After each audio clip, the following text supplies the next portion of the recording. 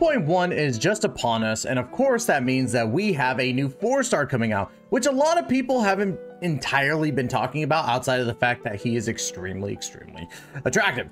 But of course all the focus has been on Acheron, but why don't we talk about Gallagher, the new Fire Abundance character that is coming out in Honkai Star Rail version 2.1. And of course that means that we have a build guide ready for you, because I think that Gallagher is going to be okay, but I want to make sure to give you the materials to actually build him properly. So before we get into that, make sure to hit that like and subscribe button down below and hit that notification bell to be notified of when the next Honkai Star Rail video comes out. And of course, leave a comment about what you think about Gallagher. And don't forget, I'm sponsored by the ever wonderful Gamer Subs. Use code TYSHIP for 10% off. Today, I am rocking some Cursed Energy.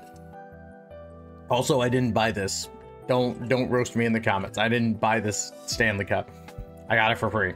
So anyways, let's go ahead and dive right into our video. Of course, we do have Gallagher right up here. Big shout out to honeyhunterworld.com.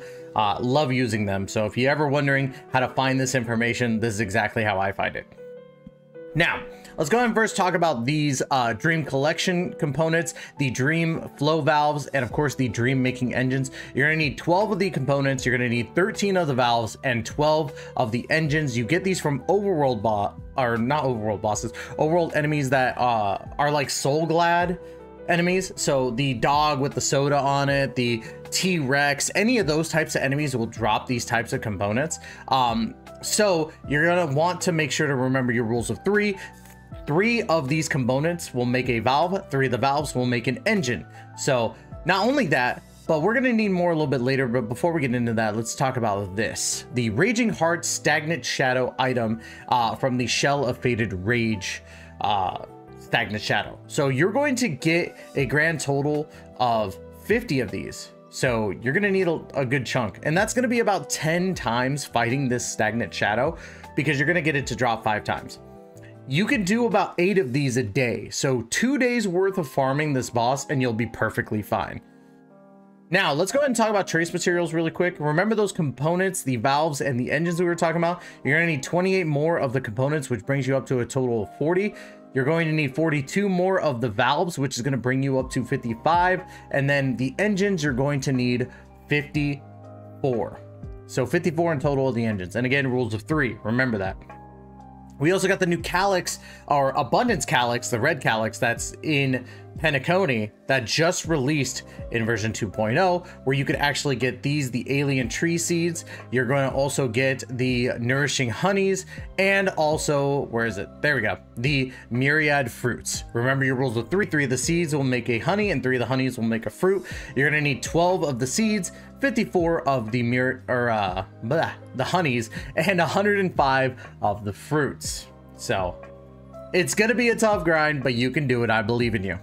Let's go ahead and talk about these two. The weekly boss that just keeps on giving, because we have to fight him constantly. The Past Evils of the Borehole Planet Disaster. We need a new weekly boss, man. I am so sick and tired of fighting this thing. But anyways, let's go ahead and talk about this, right? So you're going to need 12 of these in total, and you get 3 per run, and you can battle the weekly boss 3 times a week, right? So you're going to get 9. So it's going to be 2 weeks worth of grinding. You could do, you know, the first week in 1 day, to be quite honest. Like, it's not that hard. Honestly, you could do these on Sunday and then wait for the Monday, and then you could do one more again. So it's really not difficult. You get 5 tracks of Destiny as well. So there's that. And about 2.7, yeah, 2.6, 2.7 million credits. So it's a lot of credits to get them fully leveled up and traced out, but the traces are worth it in my opinion for characters.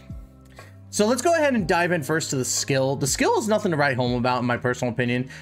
Special Brew immediately heals a target ally by 20 HP. So that's not really going to help out like your tanks like Fu Xuan in my opinion, because Fu Xuan will heal herself, and not only that, but she, you know, can tank like a mofo. This is to help out you like your DPS characters that are low health wise, like the 3,000, 4,000 HP people. So when you're using Gallagher, use this on them so that they don't, you know, pass on. Let's go ahead and talk about the Champion's Etiquette. or champagne etiquette. I'm dumb. Why did I say champions? Inflicts Besotted on all enemies lasting for 2 turns, and at the same time deals fire damage equal to 187.5% of Gallagher's attack to all enemies, and enhances the next basic attack to Nectar Blitz. So what is Nectar Blitz? Well, Nectar Blitz is your basic attack that you get from this ultimate. Deals fire damage equal to 325% of Gallagher's attack to a single target enemy. This is the basic attack after the ultimate, right? And reduces the target's attack by 18%, lasting for 2 turns, which is pretty convenient, but it does get even more convenient when you actually have the organic yeast trace on it, which after using the ultimate immediately advances forward this unit's action by 100%, which means that shortly after activating the ultimate, you could basic attack and do Nectar Blitz, which is pretty worth it in my opinion. Now let's go ahead and talk about the talent Tipsy Tussle. The besotted state increases the break damage that targets receive by 15%, and every time a besotted target is attacked by an ally, the attacker's HP gets restored by 808 points. So that's really good in that sense. I think that Gallagher could work really well in teams, especially if he's able to get this ultimate off with besotted. So definitely worth it. Let's go ahead and talk about the traces, or the trace that really correlates with Tipsy Tussle, right? And that's Novel Concoction. Increases the unit's outgoing healing by an amount equal to 50% of break effect, up to a maximum outgoing healing increase to 75%. So pretty dang good. And then lastly, let's talk about the technique here. Artisan Elixir immediately attacks the enemy upon entering battle, inflicts Besotted on all enemies lasting for 2 turns, and deals fire damage equal to 50% of Gallagher's attack to all enemies. Now, the biggest thing is being able to inflict Besotted on enemies. So you have to make sure that you have enough energy regeneration rate. So probably going to put that as your chain, to be honest, in my opinion, but I digress. Let's go ahead and dive into light cones now, because light cones are going to be extremely important, especially with Gallagher being a break effector. Break effector? That's so weird. I don't ever want to say break effector again. He's going to be using break effect as one of his big thing. So let's go ahead and talk about the skill of What is Real, which increases the wearer's break effect by 24%, and after using a basic attack, restores HP to the wearer by an amount equal to 2% of the max HP plus 800. So this is good. I think that this is the perfect light cone for Gallagher, and I think that you should use this over anything else. I will say though, post-op observation is still a really good light cone. It's one of the ones that's been there forever, so it's definitely probably my second choice outside of the 5-star light cones. I really don't think that you should put a 5-star light cone on Gallagher personally, but let's go ahead and talk about post-op conversation. Increase the wearer's energy regeneration rate by 8% and increases outgoing healing when they use an ultimate by 12%. I think that's perfect for him, or not perfect, but it's definitely a good second option compared to What is Real. Now let's go ahead and also talk about some relics, because this is where it becomes kind of a doozy, right? So you have 4 different sets that you can kind of run on him. Thief of Shooting Meteor is still one of the best sets to run on break effect characters. It's what I run on my Ron May right now. Increases break effect by 16% and increases the wearer's break effect by 16% on the 4-piece. After the wearer inflicts weakness break on an enemy, regenerates 3 energy, because you're wanting to bring your energy back up. So it's definitely something to keep in mind. You could run a, in my opinion, 2-piece messenger traveling hackerspace. You could run a 4-piece on this as well. Increases speed by 6%, and when the wearer uses their ultimate on an ally, speed of all allies increases by 12% for 1 turn. This effect cannot be stacked. So this is good in the sense of if you want to build a buffer Gallagher, I guess, in a way. You could go with the OG healing set, right? 2-piece of the Passerby of Wandering Cloud increases outgoing healing by 10%, and the 4-piece at the start of the battle immediately regenerates 1 skill point. Pretty cool. Or you could even go as a newer set, the Watchmaker, Master of Dream Machinations. Increases break effect by 60% on the 2-piece, and on the 4-piece, when the wearer uses their ultimate on an ally, all allies' break effect increases by 30% for 2 turns. I think this is good, but at the same time, the break effect needs to go on Gallagher himself. So I would definitely say do not use Watchmaker. Now, Passerby of Wandering Cloud is still a really good set.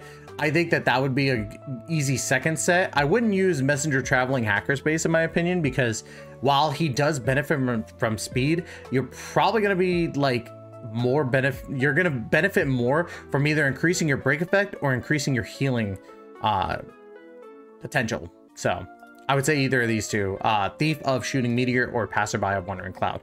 Now let's go ahead and talk about the two pieces, or your ball and chain, right? You got the Talia right here, which is a very good set. Increases the wearer's break effect by 16%, and when the wearer's speed reaches 145 or higher, the wearer's break effect increases by an extra 20%. So that means that you would definitely have to make sure that you have enough speed for your Gallagher. So what does that mean? You're probably going to be running speed boots on these guys to boost up that speed, but you need at least 145. If you're not able to reach 145, right, you could do the Broken Keel, which increases wearer's effect resistance by 10%. When the wearer's effect resistance is at 30% or higher, all allies crit damage increases by 10%, which means that you'll have to do a little bit of investment into effect resistance, which isn't bad, but definitely not something that you want to focus on. And then of course you have Penacony, Land of the Dreams, increases the wearer's energy regeneration rate by 5%, increases damage by 10% for all other allies that are of the same type as the wearer, which means that if you're running a mono fire team, this would be perfect for you. However, I think that honestly, if you're going for the 145 speed, Talia is definitely a good bet for you because of break effect. If you can't get that 145, get yourself a Broken Keel set. Just make sure that you have that 30% extra effect resistance. Now, I would definitely say Thief of Shooting Meteor alongside Talia would probably be your best bet, or Thief of Shooting Meteor alongside Broken Keel. You could honestly interchange these two with these two and you'd be perfectly fine. Don't worry about Penacony. That's why we gotta get rid of that one. So what does that mean? So for your 4-piece set, right, you're gonna want to run a healing percentage bonus.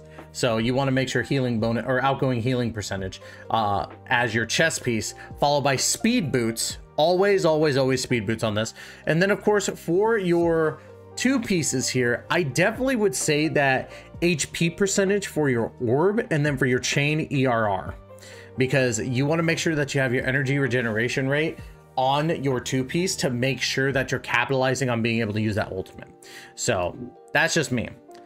But I will say that Gallagher is a very strange kid. Well, not really strange. I wouldn't say strange, but I would say that Gallagher is one of those ones that I feel is like he's a good healer, but not great healer compared to others. So that's just my take on it. I don't think Gallagher is that amazing, but that's just on paper. I have to test him out myself and really see how I feel. So, and that's going to be it for today's video, y'all. Don't forget to like, comment, subscribe, and check out Gamer Subs right there, of course.